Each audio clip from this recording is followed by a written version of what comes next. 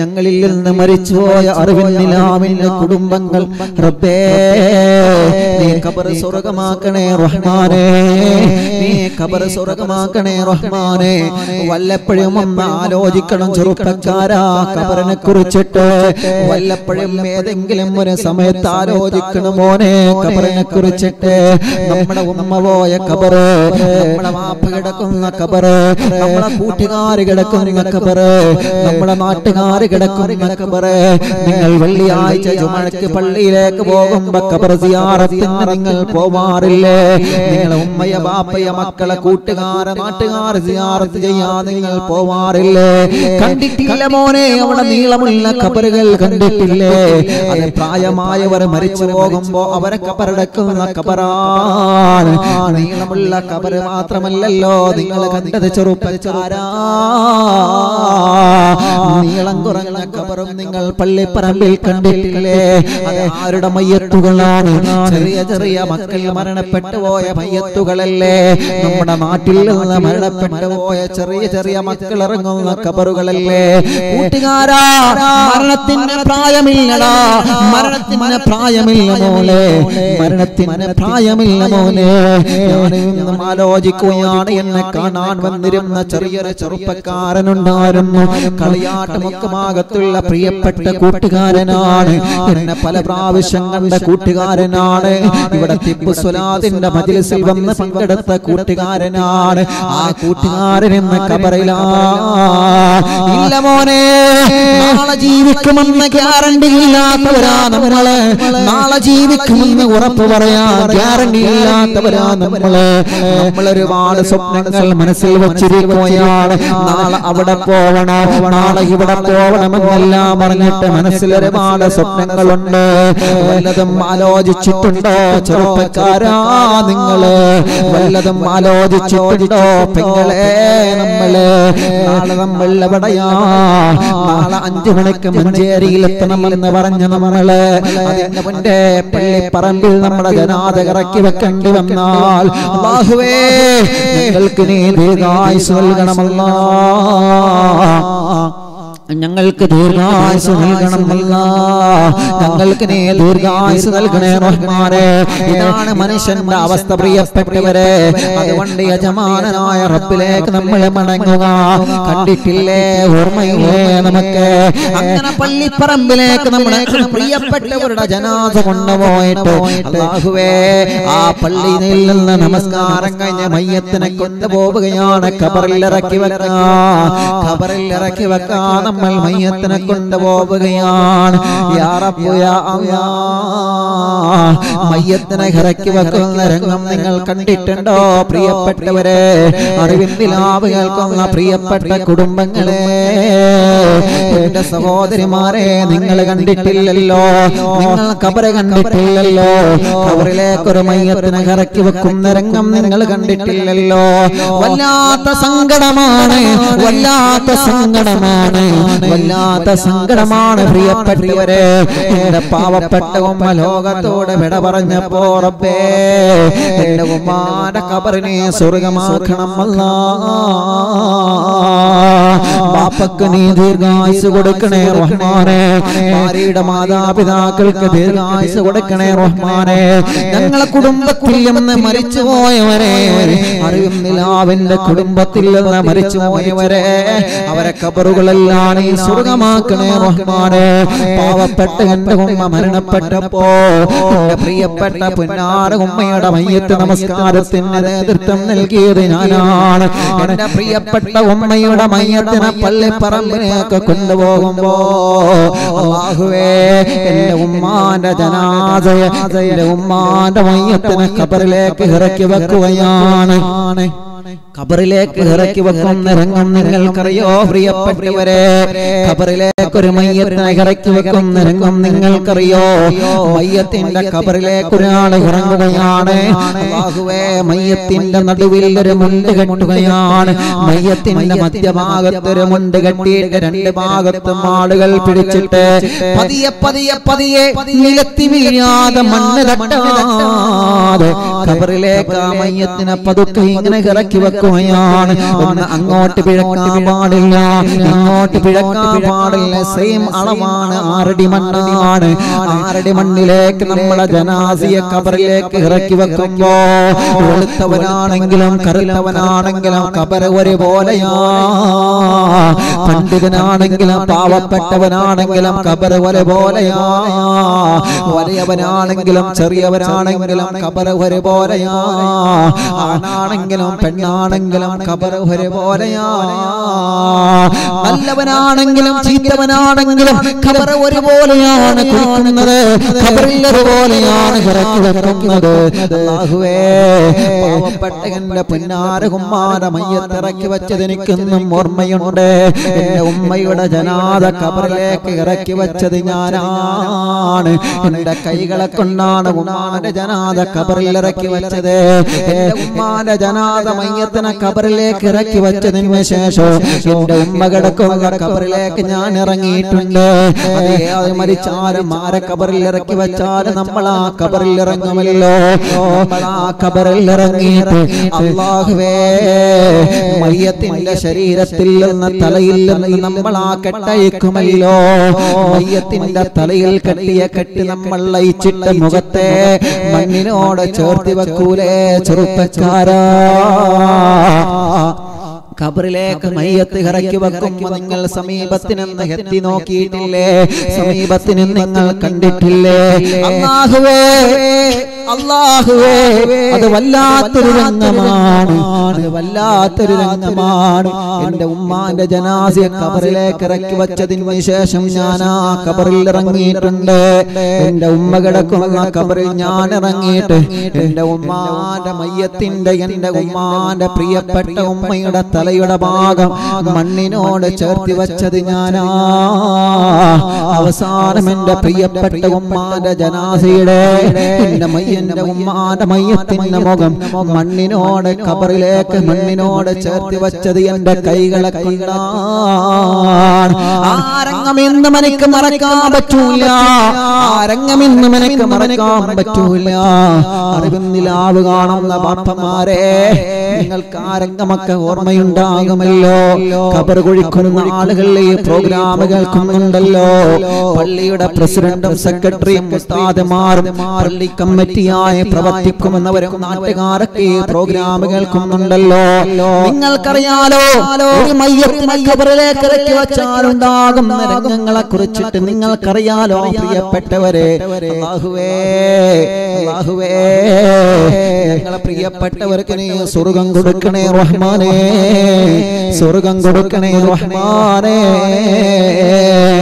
നമ്മളെ മരിച്ചു കഴിഞ്ഞാൽ, നമ്മളെ മരണപ്പെട്ട് കഴിഞ്ഞാൽ ആരാ പ്രിയപ്പെട്ടവരെ നമ്മുടെ കൂടെ ഖബറിൽ ഉണ്ടാവുക? ഒരു വേള നിങ്ങൾ ആലോചിച്ചു നോക്കിയിട്ടുണ്ടോ? പിന്നെ എന്തിനാണ് ഈ പിണക്കങ്ങള്? പിന്നെ എന്തിനാണ് ഈ പ്രശ്നങ്ങള്? പിന്നെ എന്തിനാണ് കുത്തിത്തിരിപ്പുണ്ടാക്കുന്നത്? പിന്നെ എന്തിനാണ് മറ്റുള്ളവരെ കുറിച്ച് ഗീബത്ത് പറയുന്നത്? പിന്നെ എന്തിനാണ് മറ്റുള്ളവരെ കുറിച്ച് നമീമത്ത് പറയുന്നത്? പിന്നെ എന്തിനാണ് മറ്റുള്ളവരെ കുറിച്ച് അപവാദങ്ങൾ പറയുന്നത്? എല്ലാം അവസാനിക്കുക, എല്ലാം അവസാനിപ്പിക്കുക, എല്ലാം അവസാനിപ്പിക്കുക പ്രിയപ്പെട്ടവരെ. എല്ലാം അവസാനിപ്പിച്ചിട്ടൊരു മാറ്റത്തിന്റെ പടപ്പാട ഹൃദയത്തിൽ മുഴങ്ങുന്നവനെ. എത്ര കാലമായി നിങ്ങൾ തെറ്റി നടക്കാൻ തുടങ്ങിയിട്ട്? ആരോടാ നിങ്ങൾ ഈ തെറ്റുന്നത്? ആർക്ക് വേണ്ടിയാ തെറ്റുന്നത്? നിങ്ങളെ ഖബറിൽ നിങ്ങൾ മറ്റുള്ളവരോട് പിണങ്ങിയിട്ട് നിങ്ങളെ ഖബറിലേക്ക് നിങ്ങളെ ജനാസ ഇറക്കി വെക്കുമ്പോ ആ ഖബറിന്റെ മണ്ണ് പോലും നിങ്ങളോട് പൊരുത്തപ്പെടോ പ്രിയപ്പെട്ടവരെ? മറ്റുള്ളവരോട് പിണങ്ങിയിട്ടാണ് നമ്മൾ ഖബറിലേക്ക് കടന്നു ചെല്ലുന്നതെങ്കിൽ മണ്ണ് നമ്മോട് പിണങ്ങൂലേ പ്രിയപ്പെട്ടവരെ? അതുകൊണ്ട് പിണക്കങ്ങളൊക്കെ മാറ്റുക. ഭാര്യ ഭർത്താക്കന്മാരെ അകന്ന് കഴിയുന്നവരെ ഒന്നിക്കുക. അതിനൊക്കെ സമയമായിട്ടുണ്ട് മോനെ. കൊറോണ എന്ന മാരകമായ രോഗം പിടിച്ചു കുലുക്കിയല്ലോ ലോകത്തിന്റെ മുന്നിൽ പരാജയപ്പെട്ടു പോവാത്തവരാരാ ഉള്ളത്? കാരണം പാവപ്പെട്ടവനും വലിയവനും ചെറിയവനും എല്ലാം എല്ലാവരും വരുന്നില്ലേ? ലോകരാഷ്ട്രങ്ങൾ പോലും തലകുനിച്ചു പോയില്ലേ? കൊറോണയ്ക്ക് പിറകെ ഓരോ പരീക്ഷണങ്ങളായി പടച്ചു നമുക്ക് തന്നുകൊണ്ടിരിക്കുമ്പോ അല്ലാഹുവേ നമ്മുടെ അവസാനം ഏത് രൂപത്തിലാണ് എങ്ങനെയാണെന്ന് പറയാൻ പറ്റൂലല്ലോ.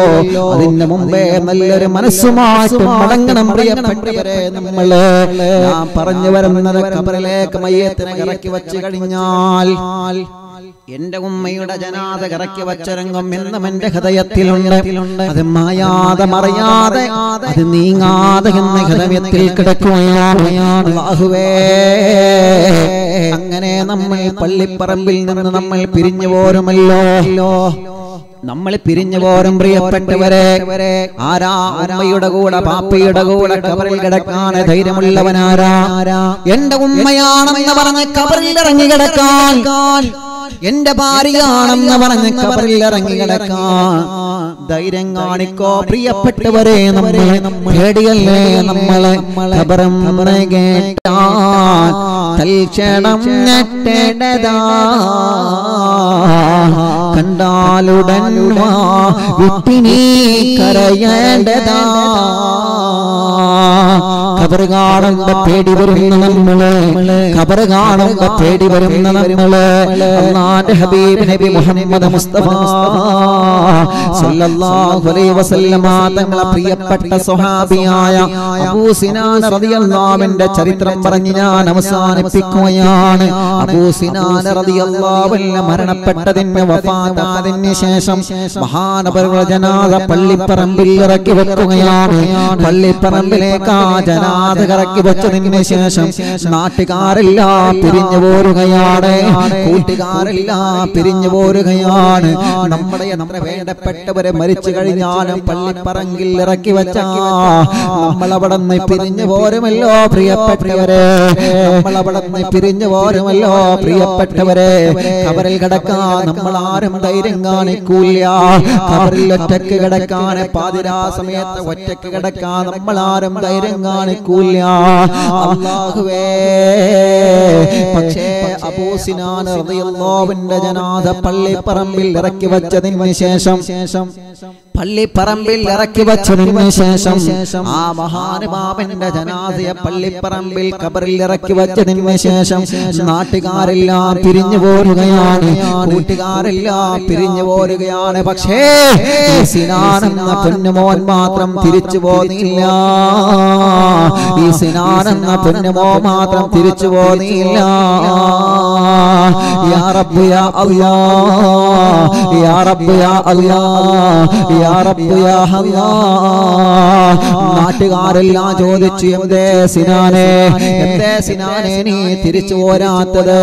അല്ലാഹുവേ പേടിയാകൂലടാ മോനെ, ഇത് പള്ളിപ്പറമ്പല്ലേ മോനെ, ഇത് പള്ളിപ്പറമ്പല്ലേ മോനെ, ഇത് ഖബറല്ലേ പൊന്നു മോനെ, ഖബറല്ലേ പൊന്നു മോനെ. എന്തേ സിനാനെ നീ തിരിച്ചു പോരാത്തതെന്ത്? ഇത് ഖബറല്ലേ മോനെ. ഈ ഖബറിന്റെ സമീപത്ത് ഇങ്ങനെ ഇരിക്കാൻ നിനക്ക് എങ്ങനെയാണ് മനസ്സ് വരുന്നത്? എങ്ങനെയാണ് മോനെ ഈ ഖബറിന്റെ സമീപത്തിരിക്കാൻ നിനക്ക് എങ്ങനെയാണ് മനസ്സ് വരുന്നത്? അല്ലാഹുവേ അല്ലാഹുവേ അല്ലാഹുവേ സിനാൻ എന്ന പൊന്നുമോൻ അവിടെന്ന് പറയുകയാ, ഈ പള്ളിപ്പറമ്പിന്റെ സമീപത്തിൽ നിന്ന് ഞാൻ മടങ്ങി പോരൂല്ല. ഇത് എന്റെ ഉപ്പ കിടക്കുന്ന ഖബറാണ്, ഇത് എന്റെ പ്രിയപ്പെട്ട പുന്നാര ഉപ്പ കിടക്കുന്ന ഖബറാണ്.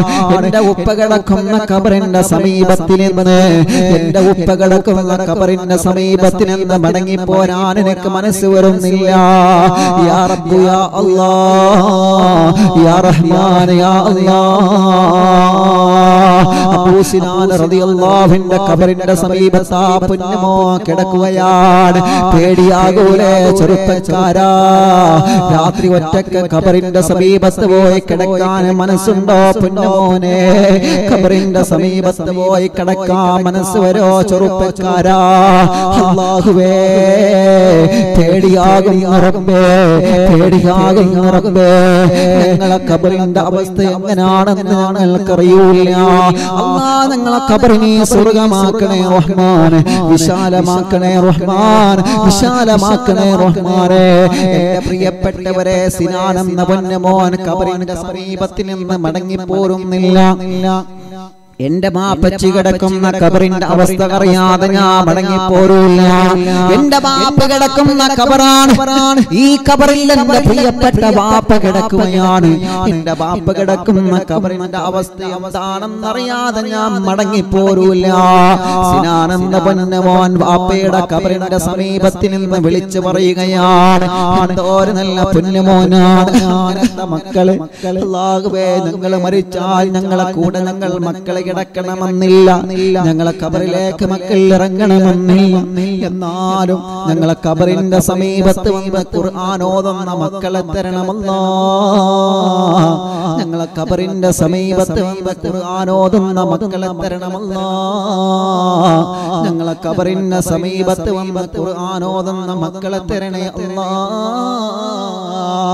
അല്ലാഹുവേ ഒരു ഹിദായത്തുള്ള മക്കളായിട്ട് ഞങ്ങളെ മക്കളെ നീ കബൂലാക്കണേ റഹ്മാനെ നീ തന്നത് ആൺകുട്ടിയാണെങ്കിലും പെൺകുട്ടിയാണെങ്കിലും ഒരു ദീനുള്ള മക്കളാക്കണേ റഹ്മാനെ ഞങ്ങളെ മരിച്ച് ഞങ്ങൾ പള്ളിപ്പറമ്പിൽ കിടക്കുമ്പോ ഞങ്ങൾക്ക് വേണ്ടി ദുആ ചെയ്യുന്ന മക്കളെ ഞങ്ങൾക്ക് വേണ്ടി പ്രാർത്ഥന നടത്തുന്ന മക്കളെ ഞങ്ങളെ ഖബറിലേക്ക് ഒരു വരുമാനം ലഭിക്കുന്ന മക്കളെ ഞങ്ങൾക്ക് നീ നൽകണം അല്ലാഹ് അതുകൊണ്ടാണ് ആരംഭ റസൂൽ നബി മുഹമ്മദ് മുസ്തഫ സല്ലല്ലാഹു അലൈഹി വസല്ലമ തങ്ങൾ പറഞ്ഞത് അവലദുൻ സാലിഹുൻ യദഊ ലഹു നമുക്ക് വേണ്ടി ദുആ ചെയ്യുന്ന മക്കളെ നമ്മുടെ ഖബറിന്റെ സമീപത്ത് വന്ന് ഖുർആൻ ഓതുന്ന മക്കളെ ഇനി വീട്ടിലാണെങ്കിലും എൻ്റെ വാപ്പച്ചിക്ക് നീ പൊറുക്കണം അല്ലാഹ് എൻ്റെ ഉമ്മാക്ക് നീ പൊറുക്കണം അല്ലാഹ്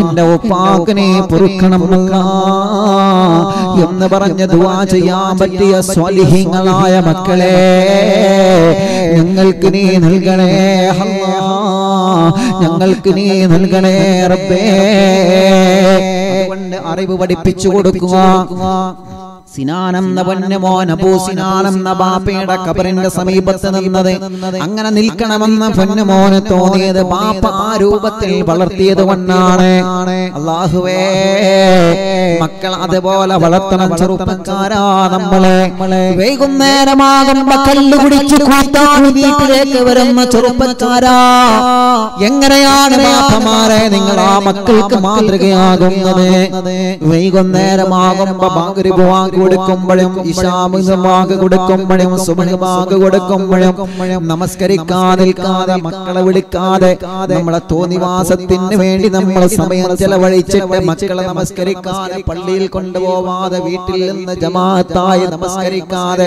എങ്ങനെയാണ് നമ്മൾ ആ മക്കൾക്ക് മാതൃകയാകുന്നത് അബൂ സിനാൻ സ്വഹാബിയുടെ പൊന്നുമോനെ ആ പ്രിയപ്പെട്ട സ്വഹാബി വളർത്തിയത് നമ്മുടെ മുൻകാല ചരിത്രം നമുക്ക് പാഠമല്ലേ പ്രിയപ്പെട്ടവരെ അറിവിൻ നിലാവിന്റെ മജ്‌ലിസിൽ നമ്മുടെ പ്രിയപ്പെട്ട മക്കളെ നമ്മൾ ഇരുത്തുക സ്വലാത്ത് മജ്‌ലിസിൽ ഇരുത്തുക വഅദിന്റെ മജ്‌ലിസുകളിൽ ഇരുത്തുക അല്ലാഹുവേ നല്ലതുപോലെ ഇൽമു പഠിപ്പിച്ചു കൊടുക്കുക നമ്മൾ അവർക്ക് വേണ്ടി എത്ര മാതാപിതാക്കൾ വന്ന് സങ്കടം പറയാറുണ്ട് എത്ര ഉമ്മമാര് വന്ന് കണ്ണീര് പറയാറുണ്ട് മക്കളെ കാരണം കൊണ്ട് മക്കളെ മദ്യപാനം അവസാനിക്കാൻ വേണ്ടി കണ്ണീരോടെ കലങ്ങി പോകുന്ന ഉമ്മമാരെത്രയാണ് എത്ര കഷ്ടപ്പെട്ടിട്ട് ഞാൻ വളർത്തി ഉസ്താദേ ഒരു പെണ്ണിനെ കിട്ടിയപ്പോ പ്രേമിച്ച പെണ്ണുമായി ഒളിച്ചോടിയ ചെറുപ്പക്കാരാ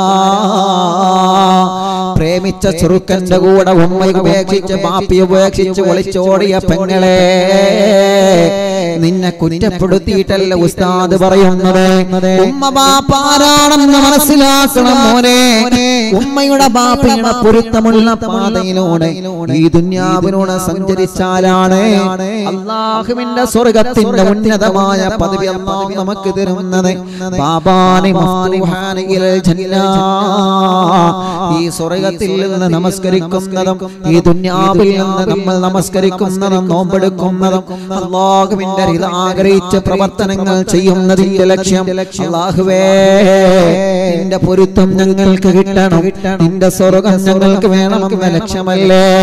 എവിടെയാണ് ആ സ്വർഗ്ഗമുള്ളതെന്നറിയോ? ബാബാനി മഫ്തൂഹാനി ഇലൽ ജന്ന. ഈ ദുനിയാവിൽ നിന്ന് അല്ലാഹുവിന്റെ സ്വർഗ്ഗലോകത്തേക്ക് തുറന്ന 2 കവാടങ്ങളുണ്ട്. ആ കവാടങ്ങൾ നീ കാണാതെ പോവരുത്. ഉമ്മുക നിന്റെ പ്രിയപ്പെട്ട ഉമ്മയാണ്, നിന്റെ പ്രിയപ്പെട്ട വാപ്പയാണ്, ഉമ്മയും വാപ്പയുമാണ്. ആ സ്വർഗ്ഗത്തിലേക്കുള്ള 2 കവാടങ്ങളെന്ന് നീ മറന്നു പോവല്ലേ? ഉമ്മയുടെ പൊരുത്തമില്ലാതെ സ്വർഗ്ഗം അല്ലാഹു നമുക്ക് തരൂല. വാപ്പയുടെ പൊരുത്തമില്ലാതെ ദുനിയാവും ആഖിറവും നമ്മൾ വിജയിപ്പിക്കൂല. പ്രിയപ്പെട്ടവരെ, ഒളിച്ചോടി പോകുന്നവരെ, ഉമ്മയെ ഉപേക്ഷിച്ച് മറ്റൊരു പെണ്ണിന്റെ കൂടെ ഒളിച്ചോടി പോകുന്ന ചെറുപ്പക്കാരാ, പോറ്റി വളർത്തിയ വാപ്പാനെ ഉപേക്ഷിച്ച് സ്നേഹിച്ച പെണ്ണിന് വേണ്ടി ജീവിക്കുന്ന കൂട്ടുകാരാ, പ്രിയപ്പെട്ട പോറ്റി വളർത്തിയ ഉമ്മയെ ഉപേക്ഷിച്ച് സ്നേഹിച്ച ചെറുക്കന്റെ കൂടെ മതം ഏതായാലും വിഷയമാക്കാതെ ചെറുക്കന്റെ കൂടെ ഒളിച്ചോടി പോകുന്ന പൊന്നുമോളെ, സ്നേഹിച്ച വാപ്പയെ ഉപേക്ഷിച്ച് പോറ്റി വളർത്തിയ വാപ്പയെ ഉപേക്ഷിച്ച് കടം വാങ്ങി കടല് കടന്ന് കണ്ണീരോടെ കടന്നു പോയി പ്രവാസ ലോകത്തിനൊക്കെ വേണ്ടി കഷ്ടപ്പെട്ട എന്റെ പ്രിയപ്പെട്ട വാപ്പ, ആ ബാപ്പയെ ഉപേക്ഷിച്ച് ഉമ്മയെ ഉപേക്ഷിച്ച് സ്നേഹിച്ച ചെറുക്കന്റെ കൂടെ ഒളിച്ചോടി പോകുന്ന പൊന്നുമോളെ, നീ മറക്കണ്ട മോളെ, നീയും ഒരിക്കലും ഉമ്മയാവാനുള്ളവനാണ്. നിന്റെ മോനെ, നീയും ഒരിക്കൽ വാപ്പയാവാനുള്ളവനാണ്. നിന്റെ ഉമ്മയുടെ കണ്ണീര് കുടിപ്പിച്ചിട്ട്, നിന്റെ വാപ്പയുടെ കണ്ണീര് കുടിപ്പിച്ചിട്ട് നീ കണ്ണീര് കുടിക്കാത്തൊരു വാപ്പയാകാൻ പറ്റുമെന്ന മോഹം നിനക്ക് വേണ്ട മോനെ. നിന്റെ പ്രിയപ്പെട്ട ഉമ്മയെ കണ്ണീര് കുടിപ്പിച്ചിട്ട് നിനക്കൊരു സുഖജീവിതം കിട്ടുമെന്ന ചിന്ത നീ കടലിലേക്ക് വലിച്ചെറിഞ്ഞു മോനെ. അതുകൊണ്ട് ഉമ്മയുടെ വാപ്പയുടെ പൊരുത്തമില്ലാത്ത പ്രവർത്തനങ്ങൾക്ക് നമ്മൾ മുതിരണ്ട. അല്ലാഹുവേ, ഞങ്ങളെ മാതാപിതാക്കളെ ഇഷ്ടവും പൊരുത്തവും ഞങ്ങൾക്ക് നൽകണേ റഹ്മാനേ. അതുകൊണ്ട് മക്കൾ അങ്ങനെ പോവാതിരിക്കാൻ വേണ്ടി നല്ലതുപോലെ ശ്രദ്ധിക്കണം. മാതാപിതാക്കളെ നമ്മളെ ഹറാമിനേക്കുള്ള വഴി ഒരുക്കി കൊടുക്കരുത്. മക്കള് മൊബൈലിലാണ്, മക്കളെ മൊബൈലിലാണ്, പഠനം മൊബൈലിലാണ്, എല്ലാം മൊബൈലിലാണ്. ശ്രദ്ധിക്കേണ്ട സമയമാണ്. മക്കളുടെ കയ്യിൽ മൊബൈൽ ഫോൺ കൊടുത്തിട്ട് നമ്മൾ നമ്മുടെ ജോലി എടുക്കുമ്പോ അല്ലാഹുവിന്റെ കോടതിയിൽ നമുക്കെതിരെ പറയേണ്ടി വന്നാൽ നമ്മൾ പരാജയപ്പെട്ടു പോകും. പഠനത്തിന് മാത്രം നിങ്ങൾ മൊബൈൽ കൊടുക്കുക, പഠനത്തിന് മാത്രം നിങ്ങൾ മൊബൈൽ കൊടുക്കുക. മൊബൈൽ ആവശ്യമില്ലാത്ത ആരും ഉണ്ടാകില്ല. ചെറിയ മക്കൾക്ക് വരെ നിങ്ങൾ മൊബൈൽ ഫോൺ കൊടുത്തു നോക്കൂ. അവരാ മക്കളാ ചെറിയ മൊബൈൽ ഫോൺ ആണെങ്കിലും വാങ്ങി വെക്കും. അല്ലാഹുവേ, അതവർക്കൊരു ലാഘവമാണ്. പക്ഷേ അത് ഉപയോഗിക്കാൻ കഴിയാതെ അത് ഓപ്പറേറ്റ് ചെയ്യാനുള്ള പ്രായമെത്താത്ത നമ്മുടെ മക്കൾക്ക് നമ്മൾ മൊബൈൽ ഫോൺ വാങ്ങിക്കൊടുത്തിട്ട് പഠനത്തിന്റെ സമയവും അല്ലാത്ത സമയവും പാതിരാ സമയത്ത് പോലും നമ്മുടെ പുന്നാര മക്കളാ മൊബൈലിൽ ഇരുന്ന് കളിച്ചിട്ട് അല്ലാഹ് അവസാനം അവരെ വഴിപിയച്ചിട്ട് നമ്മളെ പറഞ്ഞിട്ട് കാര്യമുണ്ടാകൂല. അതിന്റെ പഠനത്തിന് വേണ്ടി, അതുകൊണ്ട് പഠനത്തിന് വേണ്ടി മൊബൈൽ നിങ്ങൾ ഉപയോഗപ്പെടുത്തുക. അതല്ലാതെ മുഴുവൻ സമയത്തും മക്കൾക്ക് നമ്മൾ മൊബൈൽ ഫോൺ കൊടുത്തിട്ട് ആ മക്കളുടെ ബുദ്ധി, ആ മക്കളുടെ നന്മ നമ്മളെ കെടുത്തി കളയാൻ പാടില്ല. ഇത് പറയുമ്പോ മക്കൾ ഉസ്താദിനോട് ദേഷ്യം പിടിക്കണ്ട. നിങ്ങളെ നന്മയ്ക്ക് വേണ്ടിയാ പറയുന്നേ, നിങ്ങളെ നന്മയ്ക്ക് വേണ്ടിയാ പറയുന്നേ. അല്ലാഹുവേ, ഞങ്ങളെ മക്കളെ എല്ലാം നല്ല ഹിദായത്തുള്ള മക്കളായിട്ട് കബൂലാക്കണേ റഹ്മാനേ. ഒരുപാട് പേർക്ക് പഠിക്കണം അല്ലാഹ്, പരീക്ഷകളിലൊക്കെ നല്ല വിജയം വാങ്ങണം റഹ്മാനേ.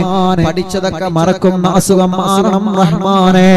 ഞങ്ങളെ മക്കളെ നല്ല അറിവുള്ള മക്കളായിട്ട്, 2 ലോകത്തും ഉപകരിക്കുന്ന മക്കളായിട്ട് കബൂലാക്കണേ അല്ലാഹ്. ആമീൻ ബിറഹ്മതിക യാ അർഹമർ റഹീമീൻ.